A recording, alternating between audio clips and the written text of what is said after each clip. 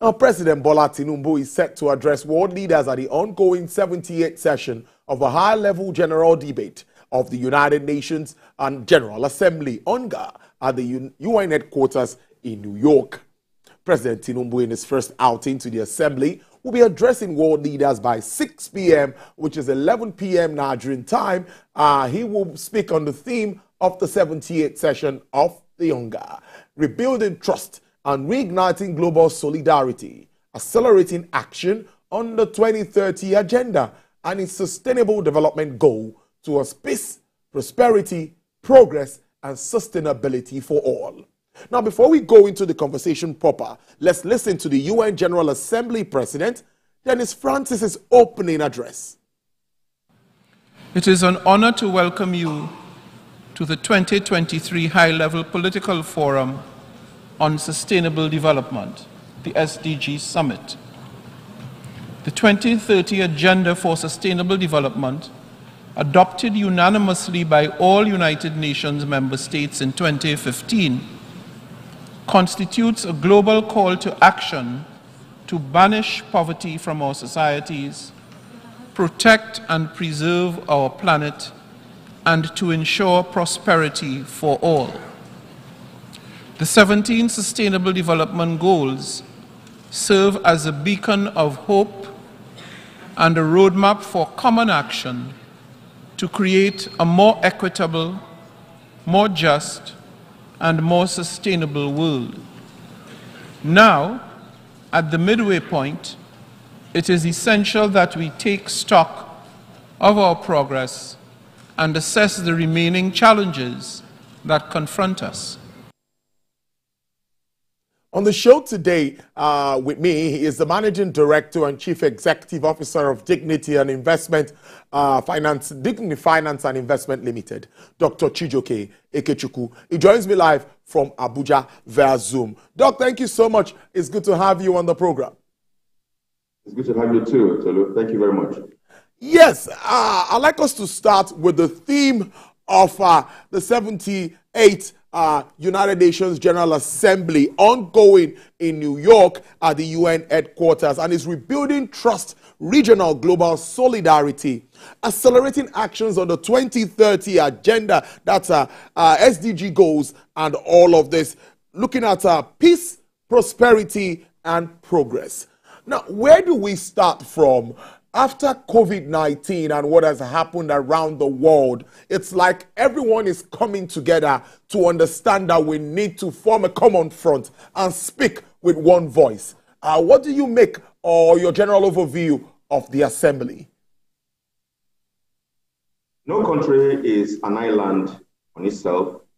Every country needs other countries to exist, because what you are strong in may not be what other countries also have. So you will see that countries need themselves to be able to have a formidable existence and to have the kind of economic growth that will be beneficial to all of them.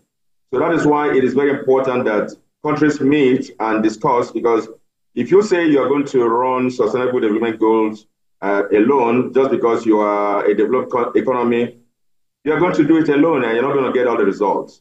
An example of it is the fact that we have, in our country, we have a lot of things, a lot of policy statements made in the country concerning our country. And the state governments are not taking it on, and only the federal government will do it.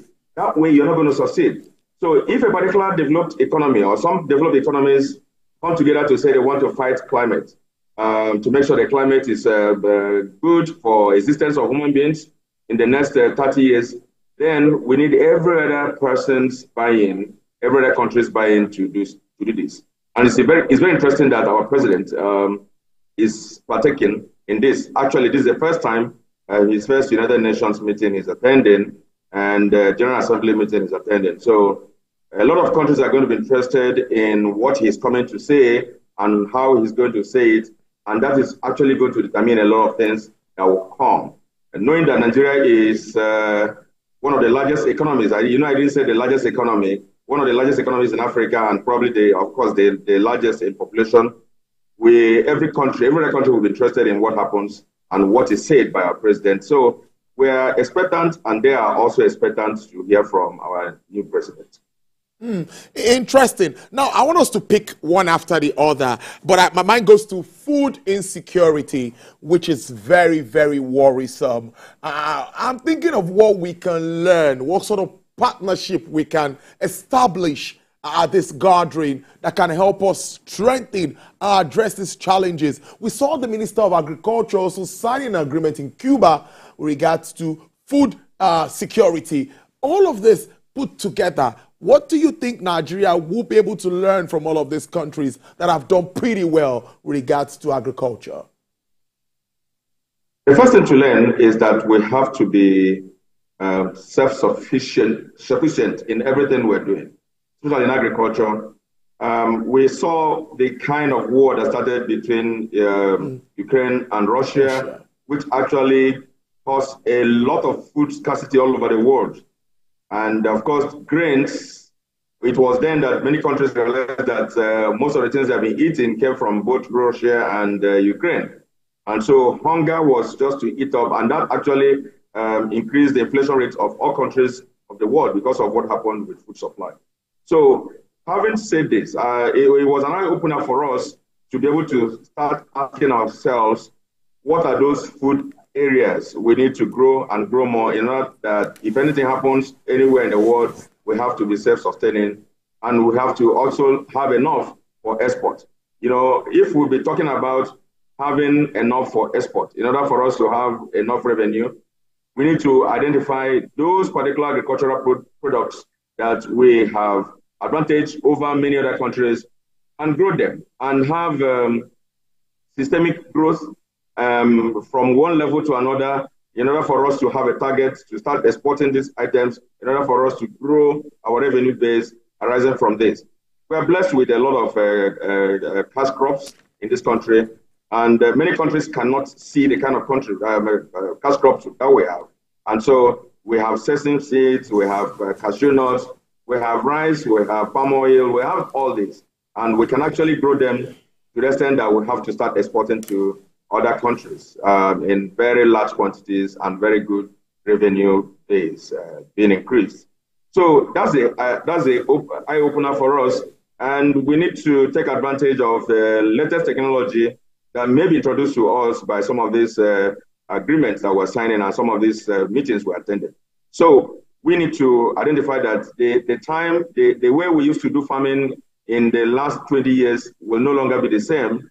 And what are those things we need to learn or introduce to our own productivity in order for us to have enough for our people and for export?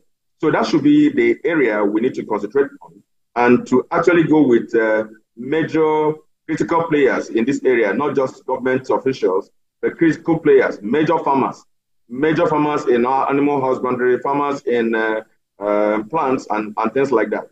When we go with them, so we see that all the things that are going to be introduced to us by the B2B meetings or government to business meetings we are going to have will actually be beneficial to us, to the extent that we learn more and we understand more and bring back more. So these are the benefits. And of course, it gives us opportunity to let other countries know those things we produce and we export, and we can export better than others. And these are the things, that's the essence of this kind of meeting for us and other countries. Poverty alleviation and humanitarian needs also tops the agenda here. I'm interested in that. We know what is happening in northern part of the country, in the likes of Plateau at the moment. So when you talk about humanitarian issues, Nigeria needs to really stand upright for whatever will help address these anomalies and the challenges we face. So let me ask you, what should we be looking at eradicating poverty? Or let me use the word reducing poverty, because the price of fuel and all of the challenges have definitely increased the number of those that have been pushed into the poverty line. Not my figures. NBS, other international agencies are coming up with these figures. Where should we start to pick this from? If we really get our productivity right, you see that we will reduce the budget on humanitarian areas and they have moved, those monies would have used to do humanitarian work back to, and put it back to the system. We know that the country is not producing optimally, and if we're not producing optimally, it also shows that a lot of jobs are lost and a lot of people are idle, not doing anything. So what we have to do is just to go back to the drawing board and identify those things that will make us produce optimally in terms of agricultural production, in terms of industrial production, in terms of every kind of production, actually. So once we have our factories and our companies produce optimally, a lot of people are going to be engaged in them and people are going to get employed again. But even if we don't want to engage people in all these companies, we need to make it possible for businesses and small and medium entrepreneurs to have access to funds and access to business opportunities that actually will make them grow. And if they're growing, they produce more for the economy and more people are going to become entrepreneurs and become employers of labor. So what we need to do is just any effort we have to make to reduce the number of people on the streets and bring them to be hands-on on a lot of things that can do to produce, to grow the economy. You know, right now we know we're not producing optimally, and if we're not producing optimally, that means we cannot even export. And so we need everything we can do to reduce humanitarian services in order for us, just because we have increased productivity. Those are the things we have to do. And a lot of them we have to do, a lot of them. And part of what we have to do is just to reduce all those things that are inhibiting economic growth. What are those things? We need to make sure that the power system is working. You know, for years we talk about power system. We need to make sure that our power works, just like they work in even ordinary African countries. If they work, a lot of people are going to use electricity and at very low cost. We also have to build economic hubs or production hubs in various parts of the country in order for people to share the services of these utilities that are mentioned. If we do that, we need to also ensure that we control some kind of corruption that is going on to make sure that people have access to funds and actually utilize them. When we do all this, you see that the problems we have been encountering will just gradually be reduced and the country will get back to its stage of development again. Oh, before we talk investments, let's talk about climate change, which has generated mixed reactions among presidents, among leaders. Everyone keeps talking about how prepared we are to go green. How ready are we? It's not cheap to go green. We know all of that. So some say some African countries might not be ready to key in 100% into cleaner, greener energy. So when we're talking climate change, everyone maintains different positions in some cases. But what do you think moving on that route at the moment, cleaner energy and Africa's most populous nation? How do you see us tapping into this? It must require a gradual movement out of fossil fuel that we're using today. It must require strong efforts, which I haven't seen us make today, maybe because of the economic position of the country. It is that which we must have make frantic efforts to achieve it. And of course, the targets of what we have, the milestone achievements must be laid out and everybody must key into the milestone achievements. So when we say we need to drop gradually fossil fuel, we need to go green, we need to see emphasis made around the green energy production so that we know this is actually where we are headed to. The only time I can tell you we hear about those green energy is when there is climate change meeting somewhere in the world. Down here in the country, we haven't seen enough effort being made. You know, yes, of course, the current president has mentioned that he's going to be moving, we're going to be moving and be creating more vehicles that will go electric and then also use gas to operate. These are some of the plans to do so. But of course, we need a lot of energy. We need a lot of efforts to actually come out of where we are today. So I think in that sense, a lot of some credit facilities are being given out there by development institutions like the World Bank, IMF, for the green energy area. So it's for us to say, this is what we want to achieve, and this is the extent we want to go, and set milestones and set targets for them. And so these are some of the things the president is going to be telling the whole world on the efforts made by this country and where we are right now and how long it will take us to achieve 50%, 60%, as the case may be. And institutions are going to be interested in listening to him. And if they see that we need indeed a lot of opportunities, if we have a lot of opportunities here, that's going to bring a lot of investors into the country. And that is just opportunities that we're going to be creating. The more the merrier. The more investors in these areas, the merrier. Right now, we don't have enough, and I'm sure you know that. Yes. All the panels that we use today in solar energy, we're still importing them, and so we need to have factories built here, producing the solar energy thing and other green energy areas, so that we know we have actually taken them very seriously. That's the way to go. So let's wrap up with investment issues now. We've seen the president move from place to place. We can start from Nairobi. From Nairobi, the vice president was in Johannesburg. Johannesburg, the president was in India. We saw all that played out. Everyone wanted to speak to President Bola Tinubu. He's speaking the language investors want to hear. Bring in your money. We are ready to open up the environment for you. We are going to, the ease of doing business will be our priority with regards to the administration. But I'm going to ask you, what should we be discussing around the table at the moment to make it easy and so attractive for these guys to bring in the box? We need the box of dollars to come in. All right. The first thing first is the fact that the investors need to be assured that their monies are